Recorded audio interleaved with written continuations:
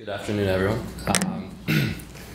My name is William Evans, and today I'm going to be talking about mapping the metaverse, which I admit was the biggest buzzword I could find to bring to State of the Map this year. And no, I do not work for Meta. I'm just a fan of technology, and yeah, this is me actually. I began working with humanitarian OpenStreetMap team about 4 years ago. First in Turkey. My background is as a humanitarian worker. I was working with the Syrian refugee community there, doing mapping of services in Istanbul. And from there, I moved to East Africa, where I joined the Tanzania team and have been working with them for about the past 3 years. In my day job, I'm the director of Open Skies Fellows, which is a technology fellowship program that we're running collaboratively with these three organizations you can see at the bottom: Humanitarian OpenStreetMap team, probably being the most familiar to most of you, but also working with a local Tanzanian organization called Open Map Development Tanzania and a local drone operator called Uhuru Labs. And this is not at all relevant to my presentation, but just to give a little bit of a background, Open Skies is all about young people being able to work with emerging technologies, kind of bridging that skills gap that often exists in educational systems. So our biggest goal is really to develop the next generation of experts on emerging technologies in East Africa, with an emphasis on women as leaders. And so my presentation today is actually drawing on some of the work that we've done with one of our young fellows named Mohammed, who lives in Zanzibar. And this picture that you can see here, which must be very confusing to most of you, is of me as an avatar standing in a virtual version of Stone Town, which is in Zanzibar, pointing out a 360 video there and a nice map we made of Zanzibar. So with that, this is basically an overview of today's presentation. I'll talk a little bit about what is the metaverse, origins and rules that have been set up, and talk about this interesting question of how do you actually map the metaverse.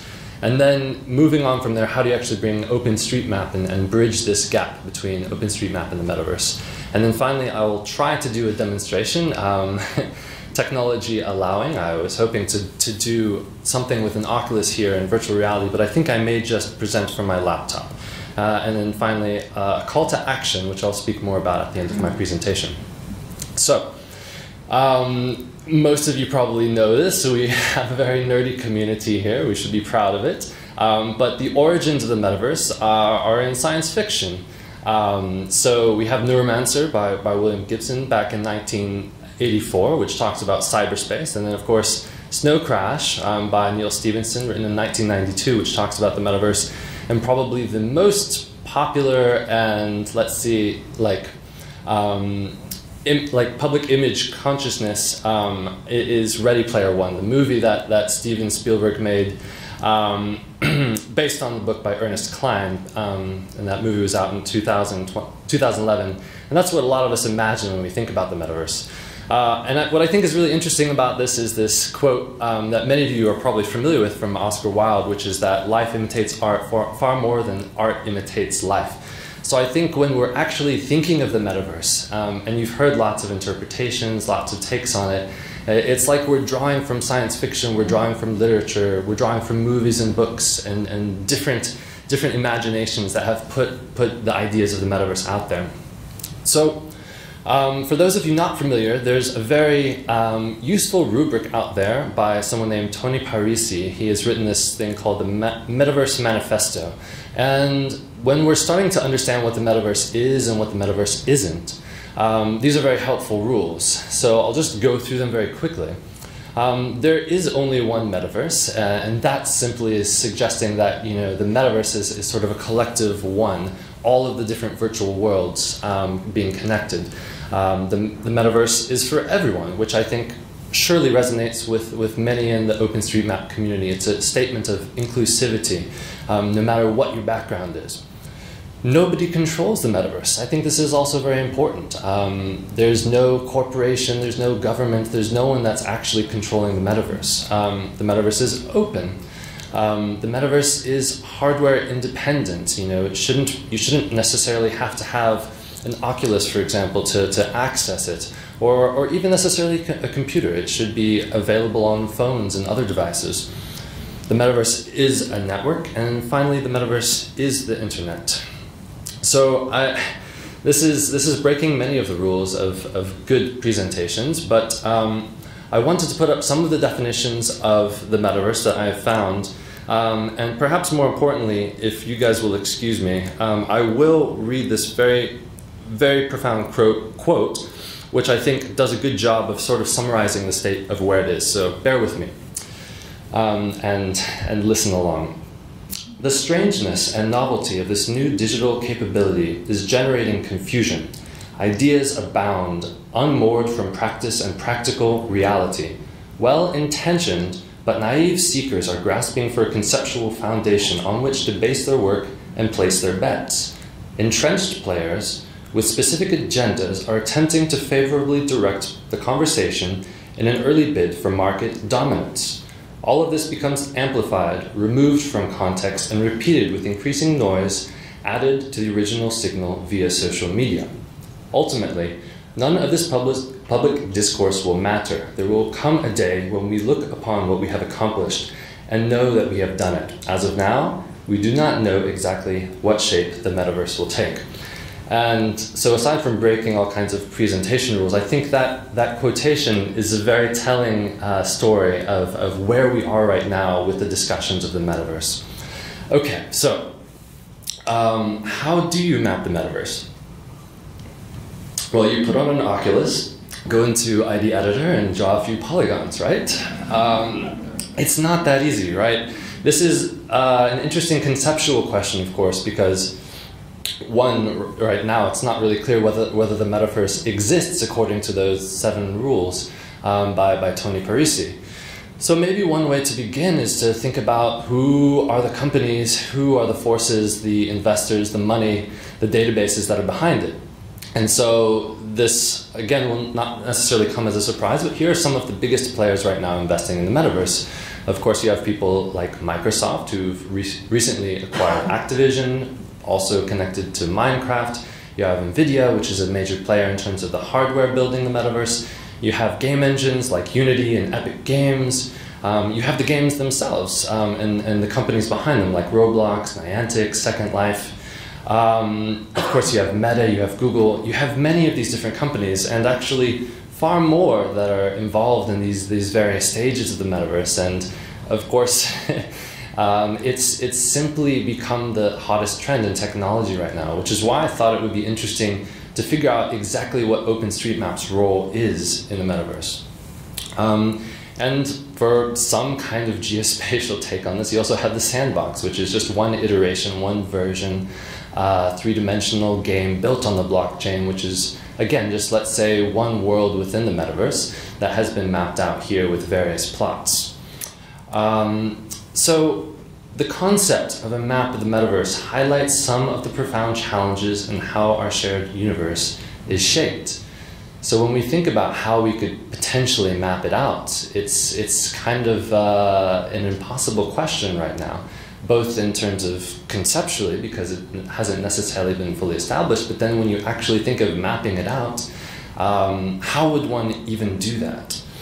There have been some interesting takes as well on actual GIS applications within the metaverse. And this is pretty bizarre territory, actually. You think about site selection, for example, going back to the sandbox there. If you want to have maybe an ideal piece of real estate in the metaverse, maybe you'll do a little analysis to figure out, okay, my plot is 1 minute away from Snoop Dogg's, and there's getting a lot of traffic right here, so this is exactly where I want my plot to be. Work on design and research into the nature of virtual geography, which I think is kind of just a bizarre concept, right? If we imagine building these virtual worlds, then theoretically there would also be virtual geography that would go along with it. And then perhaps most interestingly to me is this quote by Christopher Mitchell. The true metaverse is a massively multi-use environment that replicates our real world, built on top of a richly labeled digital twin of the Earth. And I think that's where it really connects very strongly with OpenStreetMap. Because we have all this data that communities around the world have been generating for many years now. And where does all of that data go? How does it connect with the metaverse? And wouldn't this idea, a digital twin of the entire world with all of that rich data, be one of the most powerful iterations of the metaverse? And there are companies working on this. You have GeoPipe there, and then you also have companies like Black Shark AI, which is perhaps most famously known as the engine behind, for example, the Microsoft Real Flight Simulator, where they've made an amazing three-dimensional version of the entire Earth, and it's just really stunning if any of you have experienced that. So here's just a fun tool for anyone who is interested in how you might be able to begin bridging OpenStreetMap with the metaverse.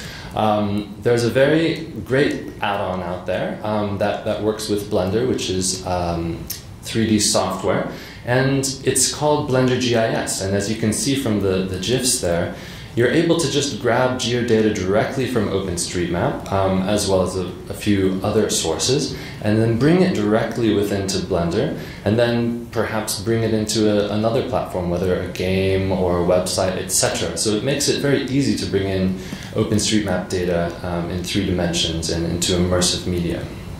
So one of the things I really wanted to touch on today was this effort by my colleagues, and it's called 3D Streetview Dashboard. So you can see the dashboard here, and what it's doing is the kind of direction that I would like to see the metaverse take, which is empowering local people with local tools to actually create the metaverse themselves. Essentially, we use the same familiar stack of open source tools that many of you know of, like OpenDataKit. And we also use OpenDroneMap as well to put this all together. So what we do is anyone in the world with a smartphone is able to go around, collect imagery, put it through a photogrammetry process, and then recreate a 3D model. And I'll show you a couple of examples of this. And the power of this is not so much in the technology, though that's impressive, but it's more in the fact that anyone with a cheap smartphone anywhere in the world can begin to do 3D modeling. And so here are some of the examples. You have immersive environments in the Philippines. You have the OpenStreetMap office here in Tanzania. For those of you who have been, we've made a really brilliant immersive 3D model of it that you can experience from a desktop or from virtual reality. You have Iwo Jima, Japan, and then you have this mudslide in Uganda, which the OpenStreetMap Uganda team recently completed a few months back. And then there you can see some of these if you'd like to check them out on our website, meshradar.com. Okay, so now the demo. I was going to call my lovely assistant up to do this for you in virtual reality, but it's a bit tricky. So what I'm going to try instead is to flip over my screen here, and let's see if I can get this to work. So for those of you interested in building in the metaverse, in terms of building in 3D models and playing with OpenStreetMap data in 3 dimensions, there's this really brilliant platform out there, which I'm showing you right now, which is called NeosVR. So this is actually the project of my fellow and colleague Mohammed Maisha, who, as I told you guys, was one of our fellows who's working in Zanzibar. So what you can see here is that we've actually brought in a 3D mesh using drone imagery, and we also have some traditional maps here for a little bit of guidance. And I'm just going to quickly fly up here to show you guys kind of the scope of this. So taking some drone imagery, 3D model, we're able to bring in a good chunk of Stone Town, Zanzibar, and put it right here for anyone to explore. Of course, it's much cooler in virtual reality, but just the fact that you're able to sort of see things in this high resolution and explore, I really think is just an amazing, accomplishment. So I want to show you guys one of my favorite parts of this world. Let me drop down real quick to this locomotion mode. And so we have this nice 360 video here of some kids who love jumping off the shore in Zanzibar here. And of course, I think the sound is there, but it's probably not playing because I'm not connected. But this project that he did was meant to basically showcase Zanzibar and Stone Town for anyone around the world who wants to visit. I know my time is up, so I'll quickly wrap up with this call to action. There's a lot of things that we don't know right now between the connections of OpenStreetMap and the Metaverse. What does it look like, and how do we ensure that it's community-driven? I know a lot of people in this room have worked on bringing communities together, and so what I would like to do is simply issue a call to action for any of you out there who feel that it's important for OpenStreetMap to bridge with the Metaverse and to build a Metaverse that's truly open and collaborative like the OpenStreetMap experiment. So thank you guys for your time.